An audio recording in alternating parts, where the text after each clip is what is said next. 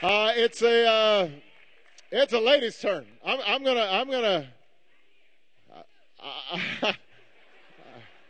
Uh, the sister friend right here called out, so we'll get a mix here. No, right here. Right, that's them right here. Latina. Yes. Buenas tardes. Buenas tardes. My question is, there's a lot of cases that have been mothers losing their children because of immigration, and the kids are lost in the system. I don't think that's fair. I know, immigration is illegal, but we have to keep the families together. What is going to happen? Well, first of all, you're right that this is heartbreaking. The way to solve it is to solve our immigration problem more broadly. In the short term, Janet Napolitano is also in charge of immigration. She's got a lot of stuff on her plate, by the way. Give Janet Napolitano a big. She's got a lot of stuff on her plate, by the way. Give Janet Napolitano a big round of applause. She's working hard.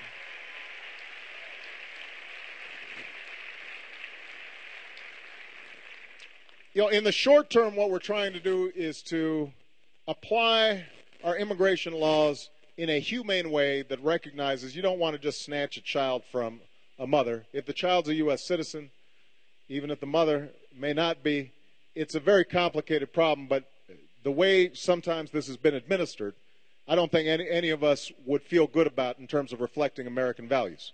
Right? You've got a small child that suddenly gets sent into some foster care system and the mother is sent away.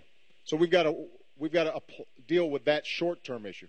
The long-term problem, though, is the fact that we are a nation of laws and we are a nation of immigrants. So we believe in immigration. The vast majority of folks here, y'all came from someplace else. And, I don't have a lot of sympathy to folks who suddenly, once they're in, don't want anybody else to come in. That doesn't make sense to me. But we're also a nation of laws. And that means that when there are people in Mexico City waiting in line and paying their fees and doing everything right, and they are having to wait for years, and then other folks are coming in without waiting in line, that's not fair.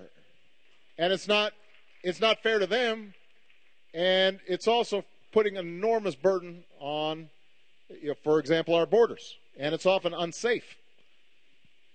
A lot of people die at those borders trying to cross them. So what we're trying to do is to create a mechanism for comprehensive immigration reform that would have some basic principles. Number one, we would strengthen the borders. That has to be done. Number two, we would be serious about going after employers who are purposely hiring undocumented workers because they don't want to pay them minimum wage or they don't want to pay them overtime or what have you. Everybody talk, you have these raids where they go in and they grab some undocumented workers. Yes, they broke the law, but, they're just trying to feed their families. Go after these big companies that are purposely hiring those folks because they're the ones who are actually taking advantage of the system. So that's the second thing. The third thing, then, is we've got to figure out, we've got several million, it's estimated, let's say, somewhere between 10 and 15 million undocumented workers who live here. And they've been here for a long time, and many of them have children here who are going to schools and are now U.S. citizens. And what I've said is the notion that somehow you are going to send all those folks back, you're going to line up a whole bunch of buses. And by the way, they're not all from Mexico. They're from Ireland, they're from Poland, they're from Ghana, because that's another stereotype, I think, that often gets promulgated. So now they have broken the law, so what I've said is let's acknowledge they've broken the law. They've got to pay a fine. They've got to learn English. They've got to jump through a whole bunch of hoops, pay back taxes. But let's give them a pathway whereby they can get right, they can get legal, and then that way we will not have these kinds of situations where families are potentially being pulled apart. But you've got to combine the two things. Sometimes there are those on the left who want immigration reform, but they don't want to acknowledge the fact that, well, we've got to strengthen our borders. And you can't just do one without the other. On the other hand, there are some folks who just say, just crack down on the borders, but they pretend like somehow we're going to send back 12 million people, and we're not. So let's just get serious about this and solve the problem, and I think that we've got an opportunity to solve it in the next year or two. All right? Thank you very much. Okay, it's a guy's turn. It's a man's turn. Guy's trying to flash his credentials here. No. This gentleman right here. You, yes, sir, right there. Thank you. Good afternoon, Mr. President. Good afternoon. And what's your name, sir? Elliot Labat, New Orleanian, all the way. There you go. Nice to meet you, sir. Welcome to New Orleans. Thank you, sir. My question is regarding health care reform. For years, I'm on Social Security, and so is my wife, Peggy. Hey, Peggy. She's very attractive. Thank you. We've just celebrated our 50th anniversary. Hey, give him a round.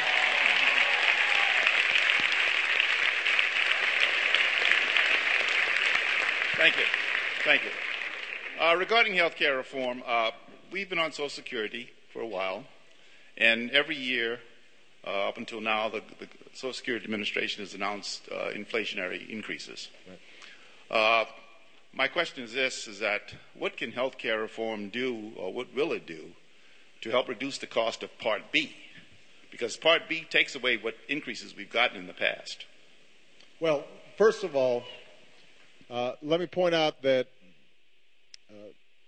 under the formula, Social Security would not see a COLA this year, an automatic COLA increase, because we've actually had deflation, right? Costs have gone down 6%.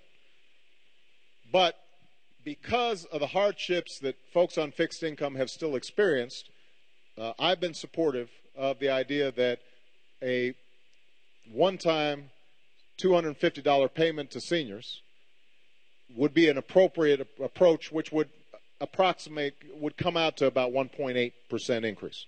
Okay, so that just deals with the issue of what's going on with Social Security.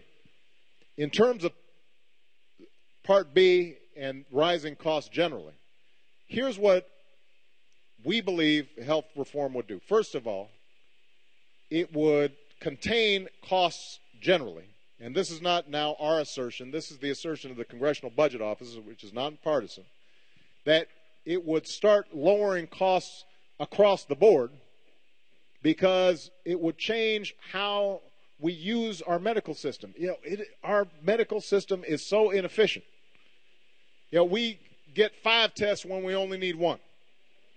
We have paperwork and bureaucracy all through the system. You go into a doctor, you have to fill out 5 forms. But you notice this is the only area of the economy that's not digitalized. It's very easy for you for the credit card companies to find you and send you your bill, but somehow you can never get a decent bill that makes sense and that you can read in healthcare because of all the paperwork involved. So there are ways that we can streamline the system that will reduce costs, and that will help control costs not just in the private sector, but also for Social Security and Medicare and Medicaid.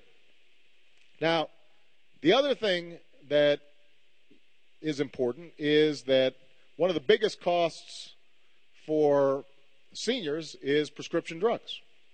And we are estimating that we can save a minimum of $80 billion, and it may be more, that will help close the donut hole on prescription drugs for seniors under Medicare. If you combine these various savings that would affect both Part B and Part D, then we actually believe that over the long term, you would not see health care costs going up at 8% when your Social Security check's only going up 2 or 3%.